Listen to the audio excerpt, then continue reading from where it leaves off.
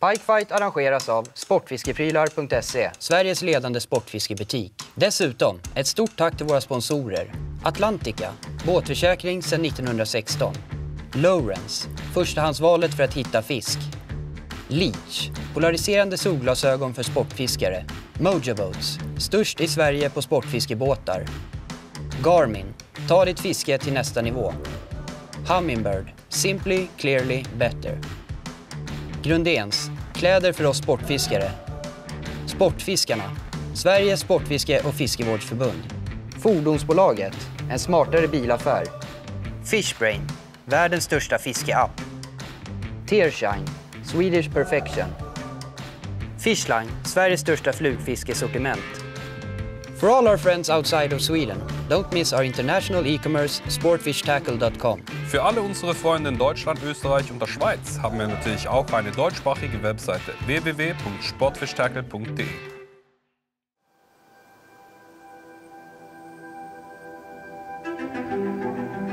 Slåkan, det är spännande idag. Nu är vi på väg till något... Jag vet inte vad. Det är roligt hoppas jag. Det coola med det här är att ingen vet någonting, inte fått information, ingenting. Vi åker karavan och så blir vi bara droppade på ett ställe. Här ska vi fiska. Fånga fisk nu, det är så jävla coolt. Ja, det är coolt. Coolt. Åker här på karavan. Jag och Tobbe ligger sist. Spanar in alla ekipage som ligger framför. Och vi spekulerar lite kring vart ska vi någonstans. Men det här är ju det som är allra roligast. När vi inte vet någonting alls. Hur känner du det? Man vet ju ingenting. Detta är ju Lake X med en twist. Ja, det här är så mycket Lake X det kan bli. Det är ju... Jag vet inte om det är ett träsk eller en älv eller... Alltså jag har ingen aning om någonting. Dag 2 av Destination Lake X är här. Och idag kommer teamen ställas inför en ännu tuffare utmaning.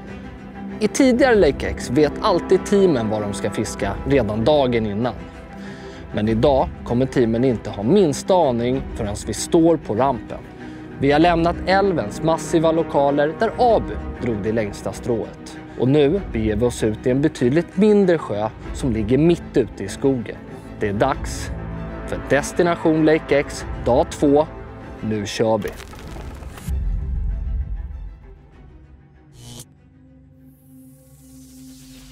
Under dag 2 så har lagen förflyttat sig till en mer traditionell sjö, längre inåt landet, som inte är lika beroende av älvens rörelser.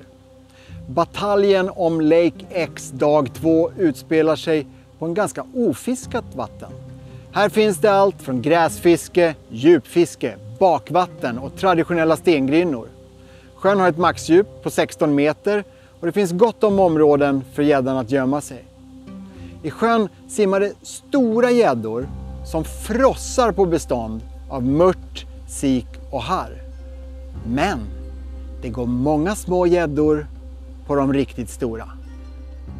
Vi på Sportfiskarna har under många år arbetat stenhårt för fler och för större gäddor.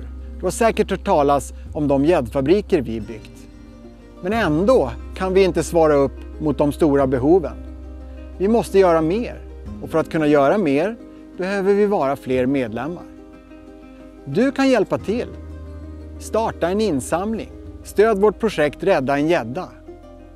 Och självklart är du välkommen som medlem. Ju fler vi är, desto starkare blir vi. Tack för det, Andreas. Innan vi fortsätter kommer här ett snabbt meddelande från vår ständiga huvudsponsor Atlantica båtförsäkringar.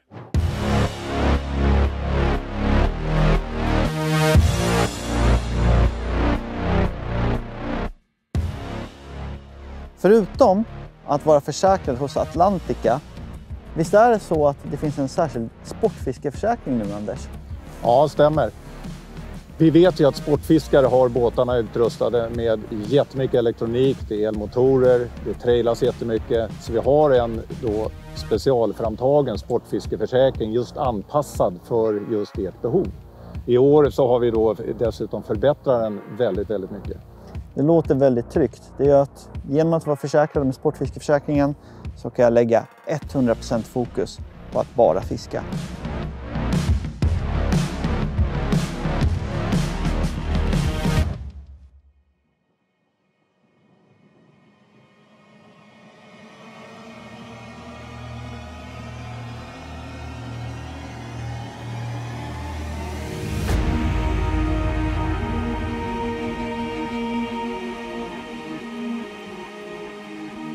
Dag 2! Välkomna!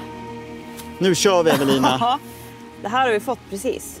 Vi vet inte ens vart vi är. Vi vet att vi har lagt i båten i en sjö. Vi vet ingenting annat än det. Under dag 2 förflyttar vi oss från älvens massiva lokaler till en gäddsjö som inte alls är beroende av älven. Bataljen om Lake X dag 2 utspelar sig i en sjö som bjuder på allt från vassfiske till djupare partier med markanta grund. I sjön simmar stora gäddor och abborrar som kan frossa i sig både mört, sik, harr.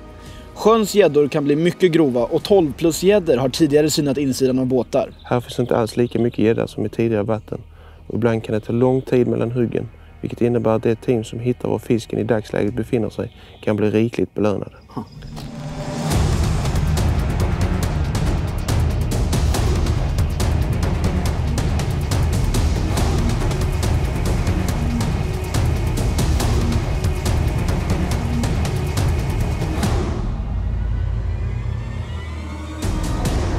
Teamen är iväg, men precis som vanligt får man en stund på sig att reka upp sjön innan det är dags för fiske. Nu är vi på väg in på första stället här som vi ska reka. Vi har en ganska stängd passage in i en stor vik här och sen på ena kanten så kommer det ett tillflöde. Så vi ska åka ner där, tänkte vi, och kolla om vi kan hitta någon struktur och gräs och lite grejer som de kan stå i. Vi ser att de har en sten rakt fram där, eller en sån där till liten ö. Ja, ja. I solblänket. Ja, ja. Så vi ska försöka navigera in utan att gå på grund. Ja, svårt att veta med en sån här sjö. Det är ganska bra mappad. Så vi ska börja med att titta av de stora hålen så vi inte missar någonting som igår. Att det står tjockt med siklöja eller någonting här. Det är mycket betesfisk högt upp som vi är nu. Det är bara frågan om fisken kommer stå grunt i växtlighet eller om den kommer stå djupt över betessten. Jag vill bara se hur pass produktiv den här sjön är. Är det mycket vegetation? Finns det några partier som har de här stora sjögräsbäddarna? Det här liksom landskapet runt sjön, det är ren barrskog, det är myrmarker. Mycket talar för att det här är en ganska näringsfattig sjö. Och det gör också det här beståndet av sik och harr. Så jag tror den är ganska mager. Det gäller verkligen att hitta de här små platserna som är lite produktivare. Nu har vi sett det här. Ja, och vi har spottat några ställen. Typiskt Norrland så skulle det kunna vara så att gå inne på de här 1 meter, 2 meter här och bara täcka vatten. Mm. Men det är ju roligare att fiska än andra fisket. Mm. Alltså, och vi behöver stora fiskar. Mm, ja, det är ju det. De vet vi ju inte än vad de är i alla fall. Men allt det här ser likadant ut. Liksom. Ja, vi åker upp och kollar där. Ja. Där, kolla vassarna där. Mellan öl. Offset. Det kommer man bara säga. Fan vilken gläsvass mellan öarna. Vet du vilken gläsvass? Alltså shit vilken vik. Ja, det här är lite mera... Ja, ska man säga lite mer vass. Lite mindre mer öar runt de här. Det är vass mellan öarna. Alltså en glesvass som växer upp. En helt annan karaktär på sjö. Jämfört med igår. Igår var det mer sten och flak med gräs liksom. Som gällde. Här kommer igen. Nej, det här är fan hett alltså. Men så har du hela vägen, du fiskar hela vägen runt här. Det är jävligt nice. Bara ligga och nöta av hela detta. Ja. Det är också hett. Ja. Man sa det var högt vatten, det ser man ju. Det är ju bra. Ja.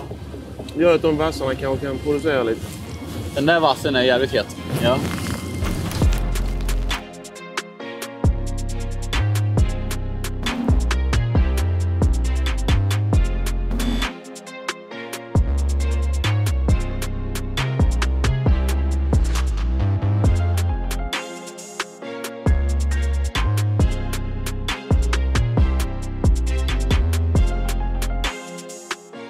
Det är ungefär som man har gått genom skogen och du vet, kommit fram till en orörd sjö och gör sina första kast runt näckrosorna.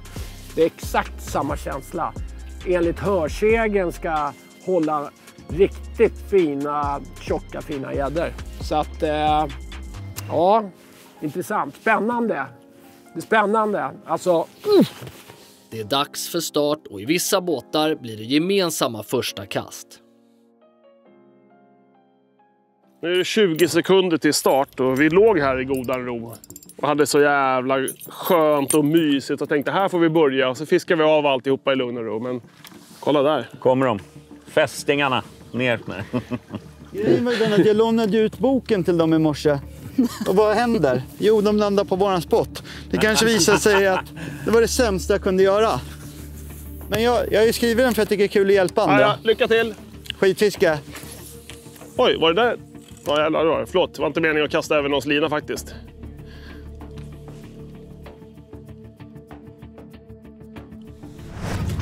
Där kommer han. Eller? Vad fan nu? Jo, det var en liten rackare. Jag tror inte den är inte godkänd. Misstaget var inte ens slängt upp. Nej, den är inte godkänd. Den är inte godkänd. Nej. 100. Den är inte godkänd? Ja, den är inte godkänd. Ja, det där är jag 100 på. Ja, det är som betet. Första kastet. Det är fan, det verkar finnas gäddor i Lake X i alla fall. Ja, det här blir nog en skön utmaning.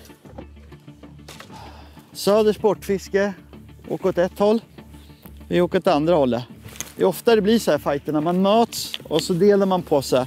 Och så ibland så visar det sig mycket av slumpskäl att det ena hållet det var mycket bättre att glida åt än det andra. För att det blev djupare eller grunder eller det blev gräs eller det var någonting som hände dit man var på väg.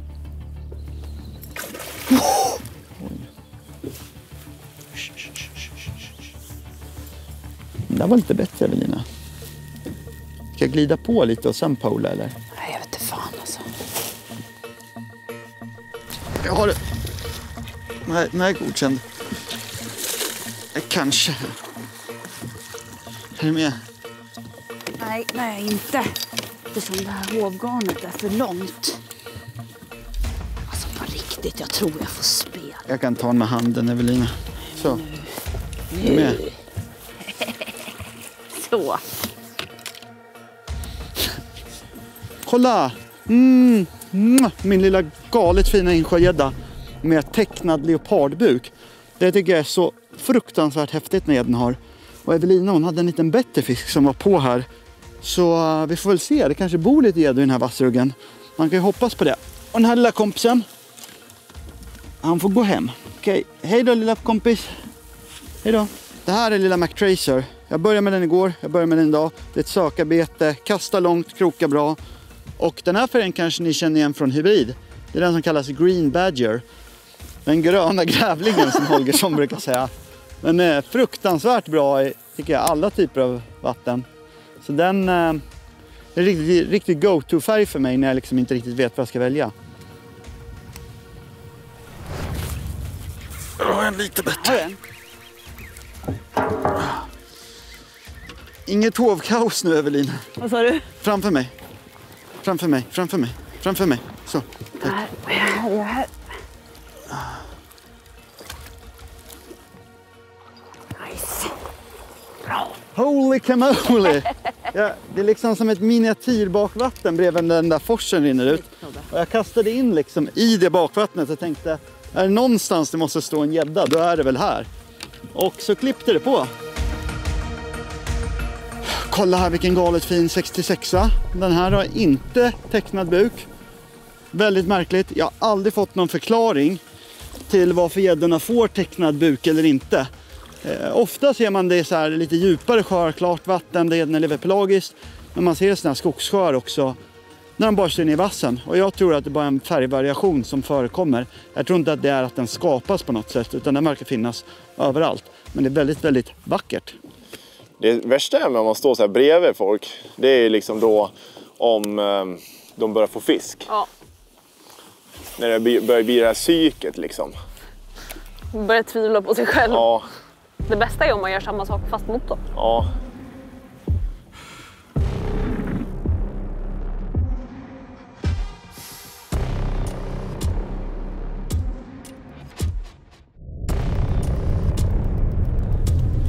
Ja, coolt. Nu får han. Den är stor. Är du med? Ja. Jag tror den här är faktiskt stor som fan. Den... jävlar.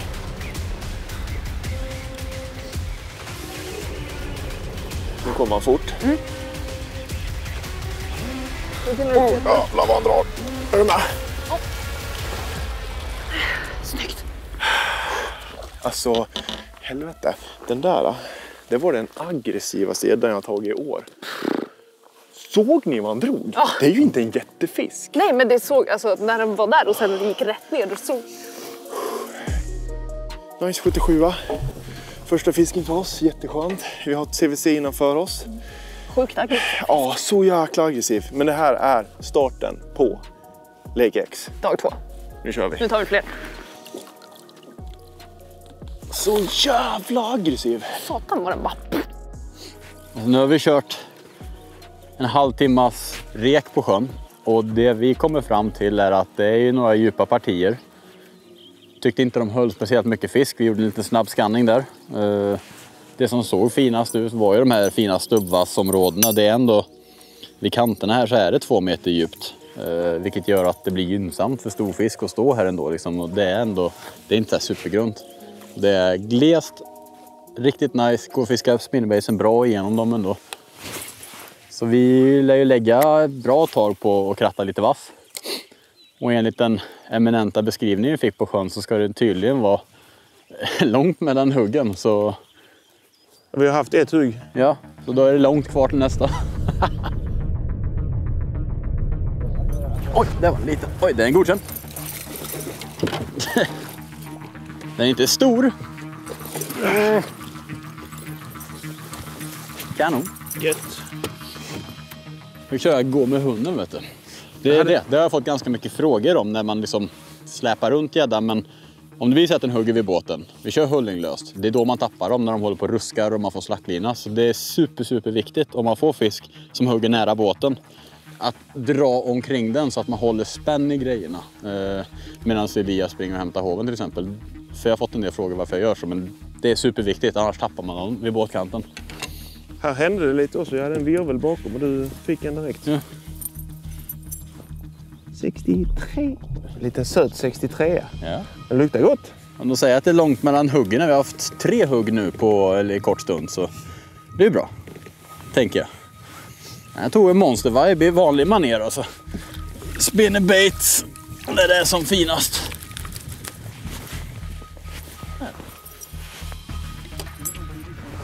Ja. Snyggt.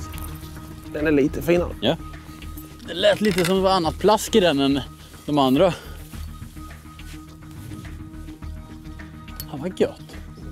Vad kul, 3 kontakter här där vi ändå typ trodde att det var som finast. Kan vara någon som 70, kanske. Kommer dyngsnett också. Det här blir gött. Oj, oj, oj. Jag lyfter nu. Pressa nu. Ja, god. Kanon. Oh, ja. Det var dagens. Den högg så fint. Den bara svepte. Nice. Ja! Nej. Det var ju riktigt fejkat du. Så där låter det inte när man får en fisk. Mm. Århundradets sämsta. Alltså, fan vilket dåligt. Det lät mer som någon som trampar på en spik eller någonting. Vilket jävla dåligt skådespeleri. Lite besviken. Ska man ändå lura, ska man försöka. Vacker 76 som smaskar i sig en liten skada då. Smaskar i sig monstervibe. Nu åker ni. Det känns som det kommer att bli den svåraste sjööks. Hittills. Nu tar vi det lugnt, men jag har knappt börjat. Men det ser så fint ut. Här borde... Kommer du ihåg det där året det var första kastet? Bara boom, boom, hade mycket smällande. Alltså, ja. Han ser så fint ut. Men som sagt, det var jävla... Oj, den där var bättre. Jag sket. Ja, gå. Nej. Stanna till där. Ja. Den efter, den var godkänd. Ja, den var godkänd. Fan, vilket tugg. Jävla skit. Stå längre in. Hämta den där igen. Ja, ta det lugnt. Ja, ta det lugnt. Jag kan inte göra allt samtidigt, gubben. Tagga ner. Ja, den är fin. Den är lite bättre. Den där är godkänd. Titta, det är 70 fisk. Igen var den lite bättre på. Fan, alltså de är så viktiga att få dem där. Andra än sån där har idag 70 fisk. Där, den där är bättre va? Ja, det här är bättre. Den där är godkänd i alla fall. Fan vad bra. Utåt. På spinner. Offset med spinner. Den här är godkänd va? Den här är godkänd. Håll ner. Nej, den är inte det. Den här är godkänd. Det kan jag lova att den är. Den bara simma neråt. Nej. I gräset. Kom nu. Tryck hit den för fan. 1, 2, 3. Nu. Ja, den är godkänd bra. En 80-plussare. Så var jag. Lite vass i. Ja, det är 85 typ. Så ja.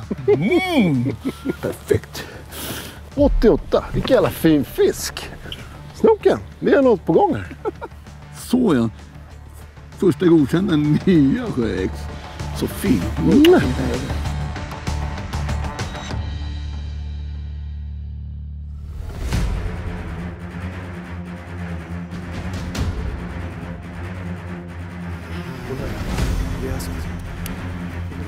Jävlar, en till. Bättre. Det är det. Fuck också. Är den bra? Ja, den är lite mindre än den andra, men den är godkänd. Ja, det är det. Spinner ut i gräset. Nu händer grejer. Klas är super. Utanför alltihopa. Är det bra? Det är en 80 till. 75, 80. Jävlar. Måste ta upp mina grejer. Samma regler som du. Offset, det är grejer. Utåt. Snoken, hur känns det att ha liksom vi har gjort en hov efter dina behov liksom? Ja, det är bra ändå. Funkar faktiskt. Nu har vi äntligen liksom fixat till en hov för snoken. Den är 83. Hörliga centimeter. Så. Måste ha lite såpbubblor nu. Man hoppar bak nu.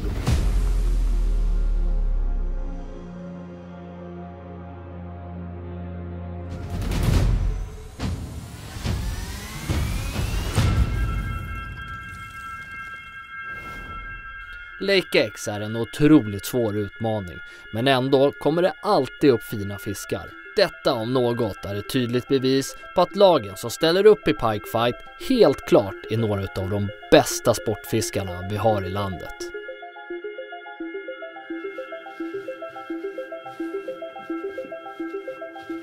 Där hade jag tugg. Jäklar vad han tog alltså. Men det där jag tror det var där igen. Jag såg den. Där var han. Det var en liten. Ja, det var en liten rackare. Jäklar. Jag drog ut den från vassen. Han var bara drog i stjärten.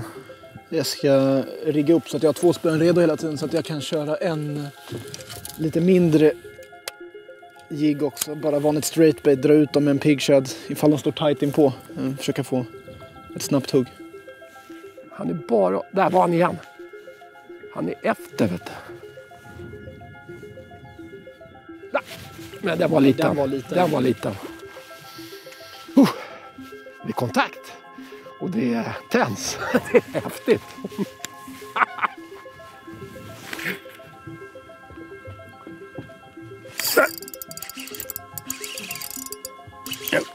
Den där är lite större va? Eller? Och så härifrån sett, om man tar på vågorna så skulle jag säga det. Ankrat fast så det är lugnt. Nej, den släppte. Det är inte sant alltså.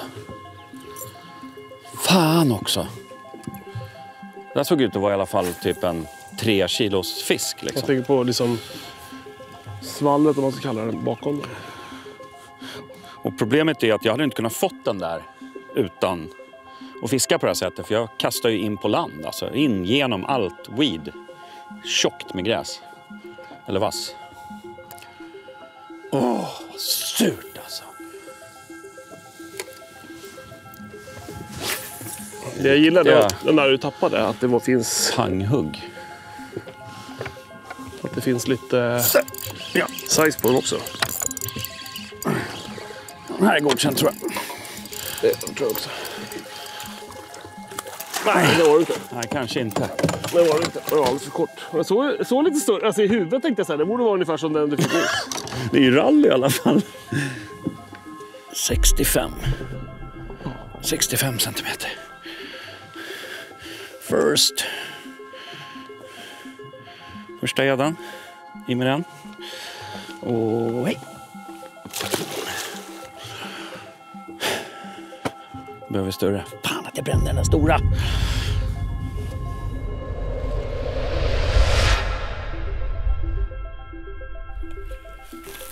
Ja, men det är både, alltså, en stor gädda här har både smågädda och abborre. Där tog han på med hjulet. Ja, den här är bättre.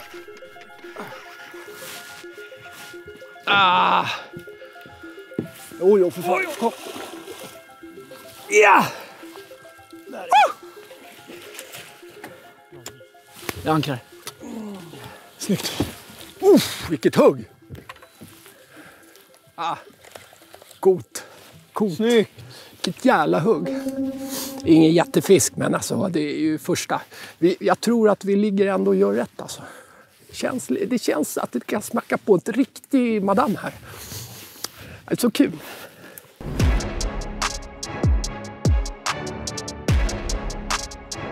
Ja, jag håller mot 89. Vi har legat och fiskat en grundvattensås. Lite kuperad stenbotten. Vi hade flera abborrar efter några smågäddor och vi var säkra på att det måste simma lite större fisk här ute. Nu är inte den här en jätte, men det är vår första godkända och vi är jäkligt nöjda med det alltså.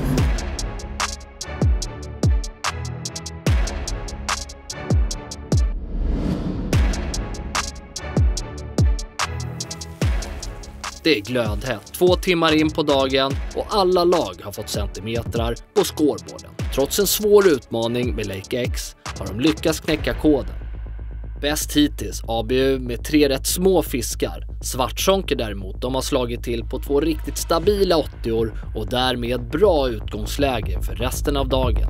Än så länge är det ett helt öppet slagfält.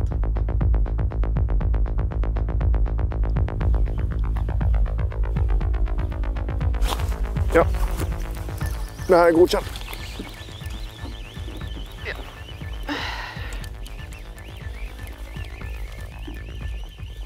Är du med? Mm. Det. Eller? Nej, det är gränsfall. Väldigt gränsfall. Skulle kunna vara prickfäktig typ. Ja, den är jättegränsig.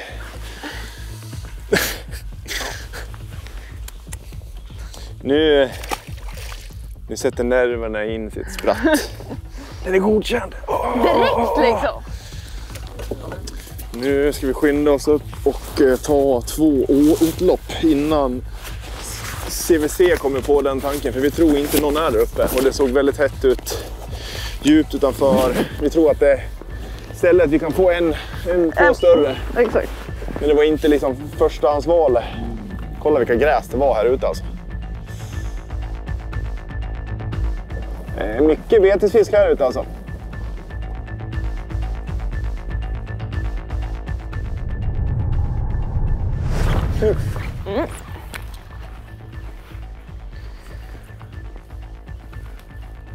Kommer här. Ja. Andra sidan. Andra sidan. Andra sidan. Är du med? Snyggt. Yes. Härligt. Den är i alla fall godkänd. Den är godkänd. Snyggt. Ja, vi kommer till ett nytt hett ställe. Kastar in boomshad. Lättviktad. Och förhoppningsvis är det vår andra godkända fisk för dagen. Kom igen då! Ja, men det måste den vara. Jo. 69 va? Snyggt. Snyggt Emma. Bra jobbat. Det ska vi ta en till. Ja. Fan vad den högg. Alltså det är hårt. Hårt.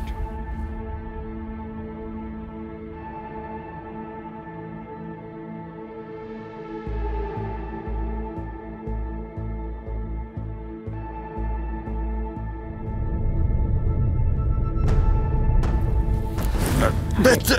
Och stor macka. Det här är en stor fisk. Härligt. Du är så jävla bra, Tobbe. Du är så bra.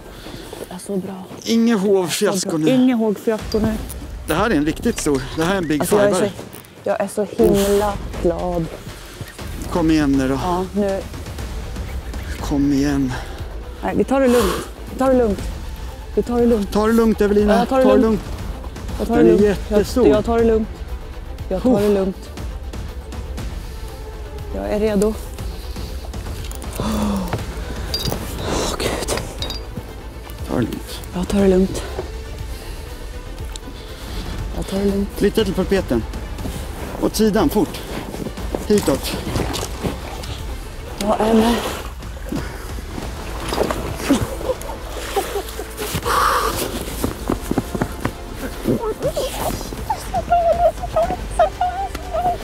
Vilken jäkla fisk.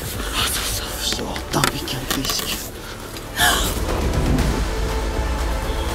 Det här är en heavy gun. Såg du den försökte hoppa? Ja, jag såg den. Stenhårt hugg på tailen. Kolla på den här fisken. Det är en sån jäkla köttklump. Det här är en fisk som mår bra. Och jag tror inte att den är ensam här. Så vi får väl se.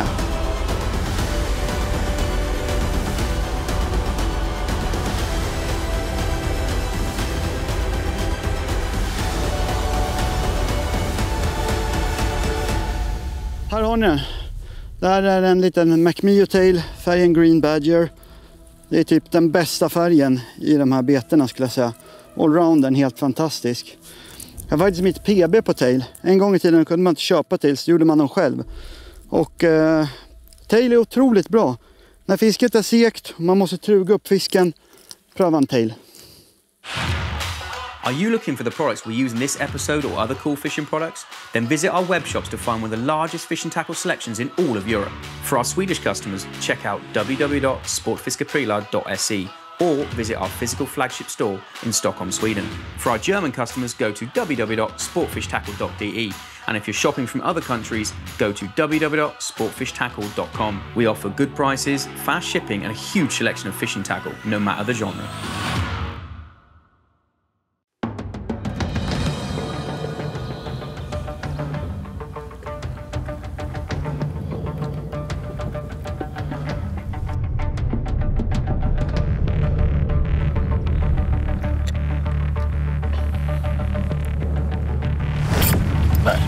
Nej, godkänt.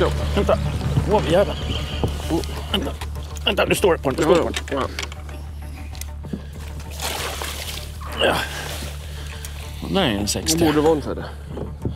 Åh, jävlar. Stå på hoven. Inte lätt. Oj. Där är ju 60... Mm. Där är den på 66. Mm. Ja, 66, bra. 66, tredje. Är det kompis? Yes. Alltid något. Varje fisk man får på pappret är ju ändå... känns ändå bra på något sätt. Man ska slippa jaga den mot slutet. Men vi är faktiskt tillbaka för att få en lite större. Inte för att få förfylla pappret.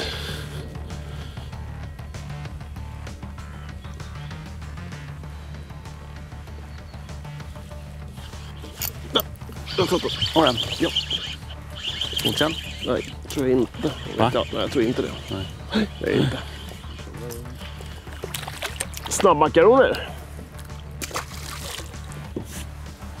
Jag måste ha en lite större än de där, va? Ja.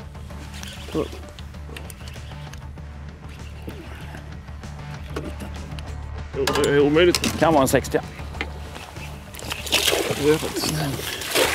Yes.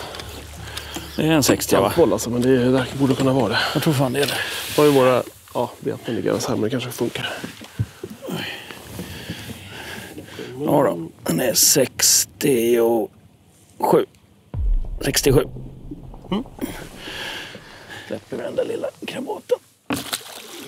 Fan, alltså det är hårt när man ser att Tobbe står och drar en riktig jävla. Typ en metersfisk, tror jag, bakom oss.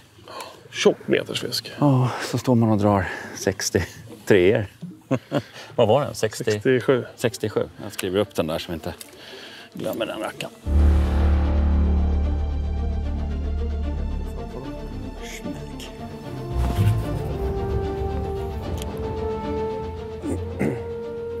Nu känner jag att det är ett hugg på gång. Det ligger latent igen eller? Ja, nu jävlar gör det. Oj, en liten abbo. Ja. Det är ju hett. Då är det fisk här liksom.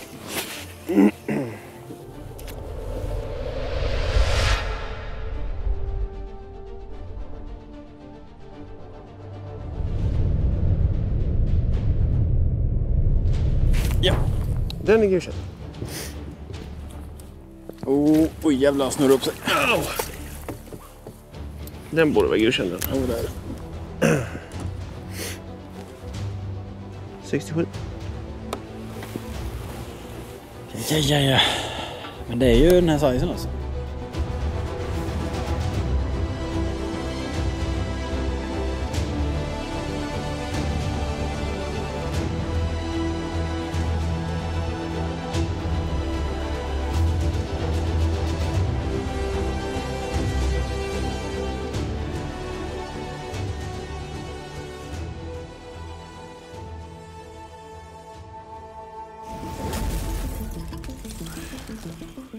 Jag känner att jag vill gnugga där uppe. Är du stressad? Ja. Nej, jag är inte stressad.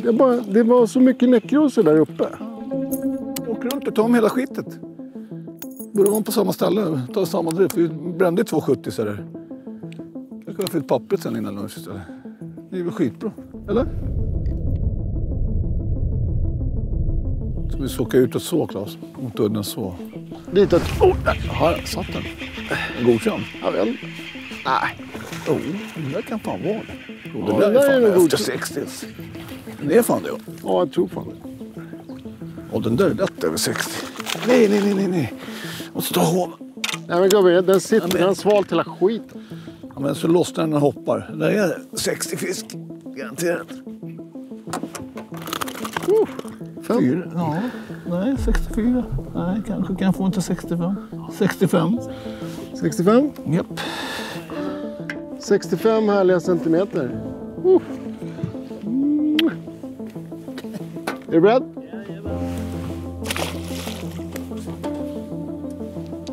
Slam time!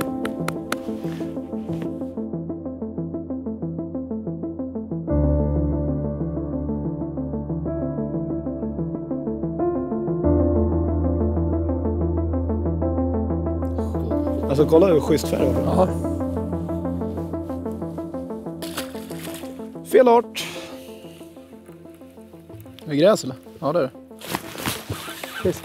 Nej. Där satt den. Bra. Ankra. En bättre. Nej, det var den inte. Var bra hugg, men var liten alltså. Hur lite? Nej, det är inget. Du kan lägga ner hoven. Men kolla på. Ja, men han. Det är ju smågäddor här. Jag hade ett bra klipp i hugget, men jag kände ju direkt att det här var inte mycket att hänga i julgran. Det är en sån här som får växa till sig.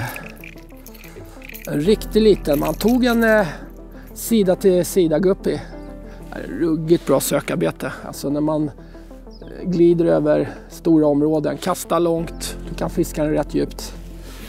Släpper vi tillbaka den här. Gå åt sidan. Nu är det helt... Kliv åt sidan. Tror man är stekhet nu. Han släppte tillbaka sin 45 där nu. Kommer fram här. Så bara, kliv åt sidan. Nu vet man inte vad som händer, eller? Nej. Livsfarligt.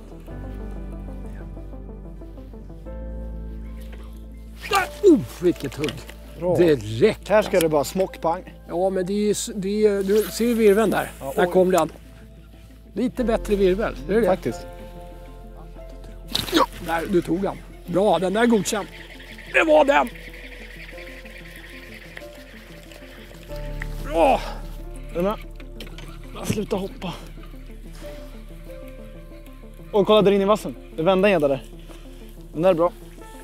Ja, snyggt. Du vet virveln, vi sa ju det. Han var lite bättre. Ha, du sa virveln är kvar. Ja, fast det roligaste är fortfarande att du hann inte ta ett vevtak. Din landa och bara pum. Ja. Bra! Jag sätter på en swim och kastar inåt. Ja. Smack! Ni ser, nu är vi glada för såna här mellanfiskar. 72. Så där. Vi har haft lite segare, haft ett par små hugg och ett par små som varit på och petat bara.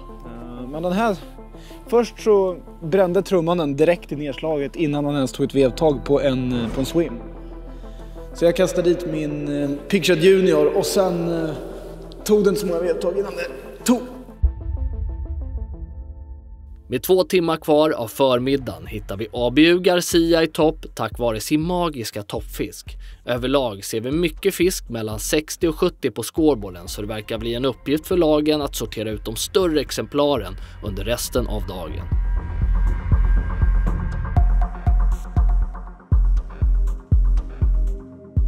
Men har vi täcker vi av det här nu och sen går ut djupt, då har vi liksom lite...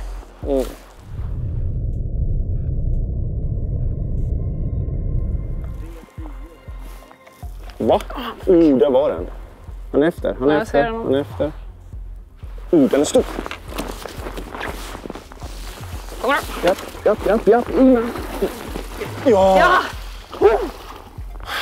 Snyggt. Vad skönt! Ja!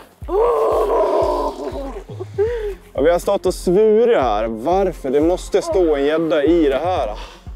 Och så klipper han precis, missar. Fortsätter veva lite långsamt och sen mumsar han. Jag tyckte inte han såg så där stor ut första anblicken. Nej, inte jag heller. Peto är ju ändå svårslaget bete. Jag älskar fiska mycket olika ställen. Och just att det går att fiska rätt snabbt med den, men långsamt, som nu när vi såg den hugga, sakta ner lite. Ja. Få den här lilla lunk och sen bara smack. Ja, så jävla fan.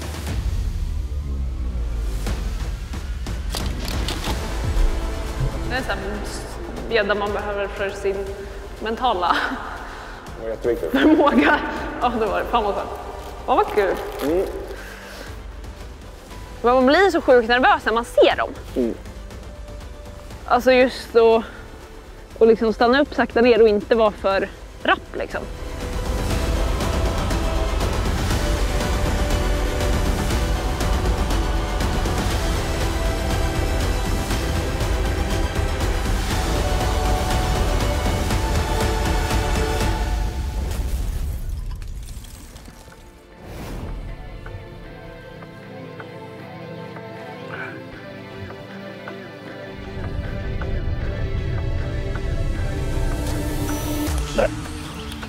Ta den. Den är lite större. Jävlar. Det är den verkligen. Verkligen. Vår största. Offset. Nej, men jag har hullinglöst. Så är jag. I alla fall en 70 fisk. Ja, by far. Det räcker inte. Det är en 80 fisk. Tjock som bara det. Måste sitta på. Där har vår största för idag, en 83. En kondis. Fan, nu vart det jobbigt om vi ska stanna en stund.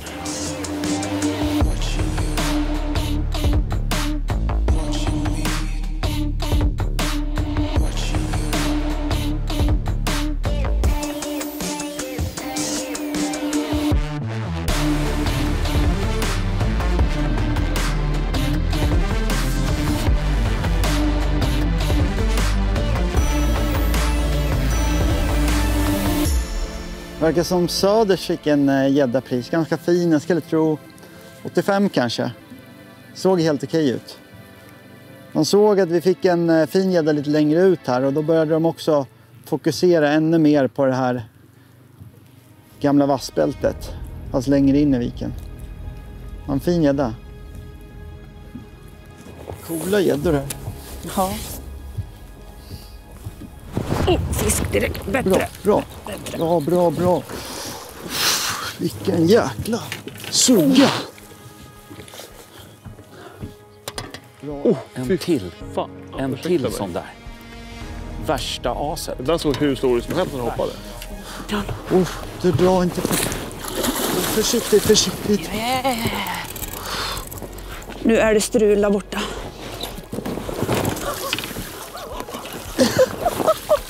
Jag är en målvaktsräddning på den här gäddan. Holy cannoli, säger jag bara. Det där var panik. Alltså det här fisket. Jag blir helt nipprig. Det är tur att jag har målvaktstobbe med mig i båten. Alltså. Tobbe. Jag vet, det här är hett. Kolla här. Flanker i färgen burbot. Nej, längre. Nej, det är större. Det är fan större alltså. Shit, vilken suga. Ska man 103 var.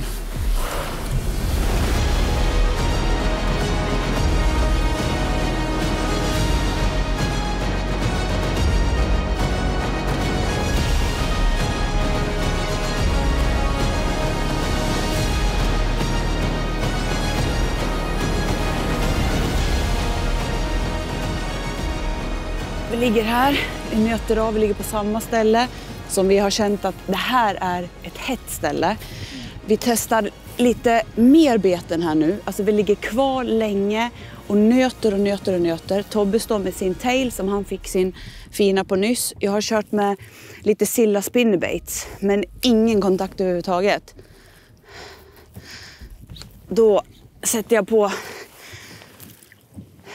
mitt hemliga S i rockärmen, min favorit. Silla flanker, färgen burbot. 103.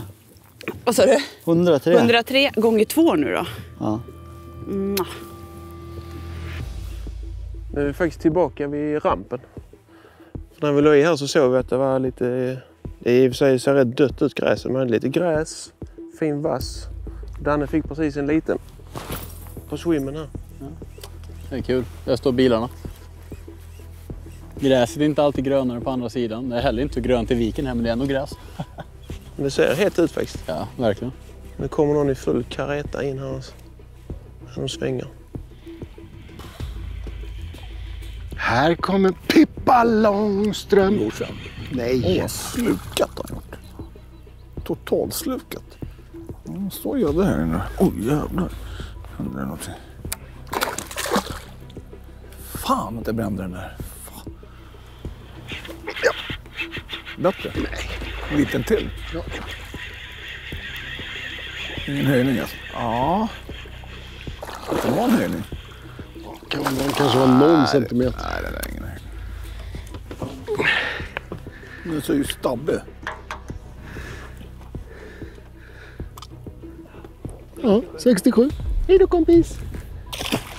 Cirkusgäddan. Jag mäter ju upp det, vet du. Det står gäddor här eller? Fan. Vilket jävla hugg alltså. Fy fan. Kolla virven. Vilket hugg. Jättehårt. Så är det 67. Ja, det är fina fiskar här alltså. Fy fan, det är 1,9 meter. Helvete fina fiskar. Vilket jävla hugg.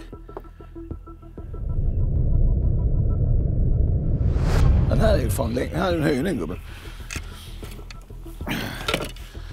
Nej, lugn gärna.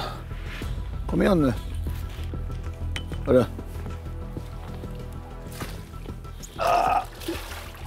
En höjning va? Det kan nog vara 70 va? Vad är det någonstans? Vad har vi? Ja. 67. 67. Har den? Ja, yes. 67. Ja, titta här.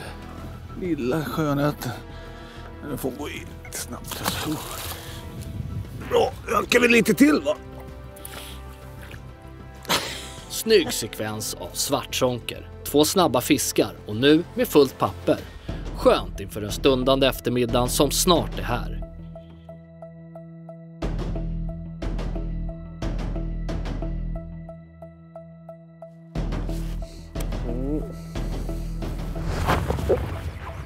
Fiskar? Ja.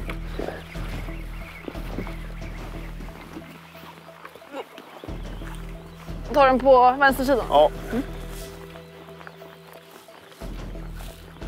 Kommer man här? Ja. Den är godkänd va? Ja, det skulle jag säga. Ja, det måste den vara.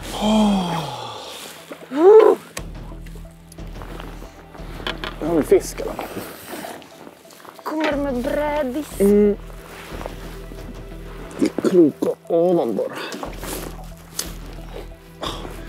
Fattar inte hur de kan lyckas med att kroka sig på gränsfall. Det var bara att den var lite tjock.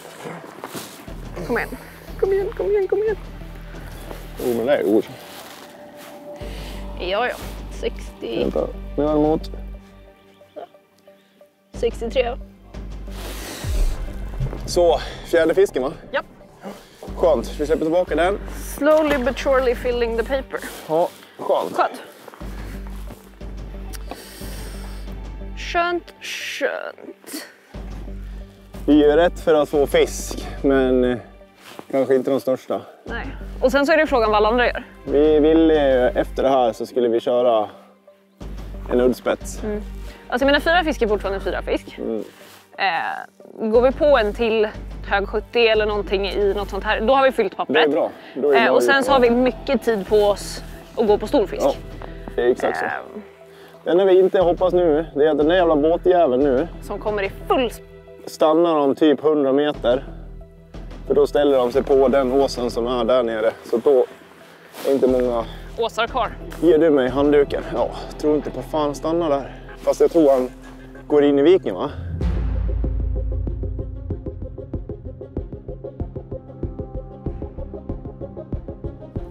Här är ett sånt här ställe, vet du, om man kommer... Ja. Där, bra. Den här är godkänd. Godkänd. Jag vet inte, ett bra hugg. Jo, det måste den vara. Måste vara godkänd.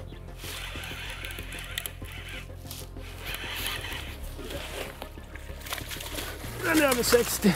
Jag sa ju att du skulle skriva snart igen. Fy fan vad bra han är. Det är den unga generationen. Han är stekhet. Andreas Söder. Remember his name. Ja, jag hann precis skriva upp den förra fisken så högg den här på 68. Godkänt? Ja. Kanon.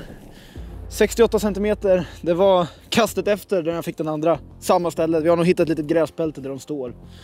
Så vi tar och skickar i den här igen och fortsätter kasta här. För det står du märker en sak. De är bara på och de är väldigt försiktiga sida vid sida. Om det är en tillfällighet eller inte. Ja, men på mina så verkligen. Ja, då tar de. Jag kör ju ett rakspet istället då. Men vi har säkert missat en här nere också. Åh, där! Ja, den här är bra. Vad fan händer? Nej, han är inte bra alltså. Den där är 60, va? Tror du det? Ja, in med nivå. Nej. Nej, det är den inte. Kontrollen i alla fall.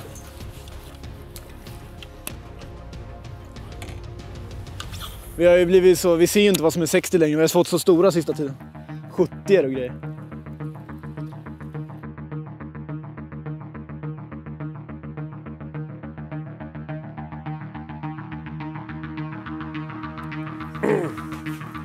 Oj, vad mycket sten var. Jävlar, vilket hugg! Det var fan bra jävla höjd. Ja. Den är ju inte stor. I alla fall det var den som högg alltså. Ifall det var den som högg, det var så jäkla coolt hugg först alltså. Jävlar vad den small hårt. Bra den. Tror du den är godkänd? Jag vet inte. Det blir svårt att se de här gäddorna. Det är precis på gränsen. Jag ska bara steka den på matbrädan snabbt. Ja, den är 60 precis. Där. Ja, 60. Nice. Oj, oj, oj. Bra den.